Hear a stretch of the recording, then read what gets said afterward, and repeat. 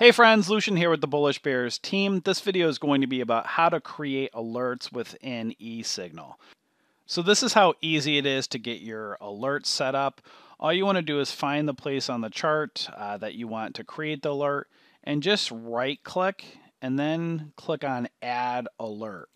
And when you do that, this is where you can go up here and change at or above, at or below. You can write your messages down here, change the color on the chart.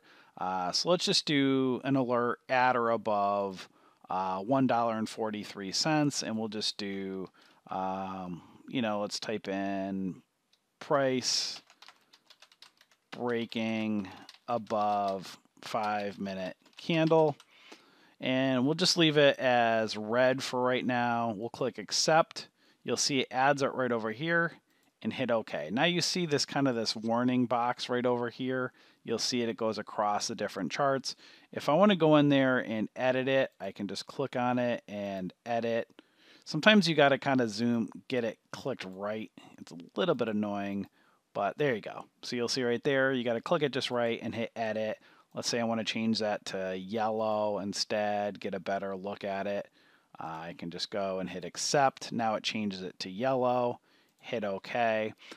So that's where the alert is. So if price goes above that level, then that alert will trigger. So again, if you want to delete it or edit it, just zoom in. You got to click it sometimes a couple times to get it right. If you want to remove the alert, you can just go down and click remove right down over here. So you'll see it actually just went real quick. Price jumped. There you go. See, price right before I removed it, the alert went and triggered right here. Right? So that actually shows that did it real time. So there you go. So it shows how it works right there. You can close the manager right there, get rid of them.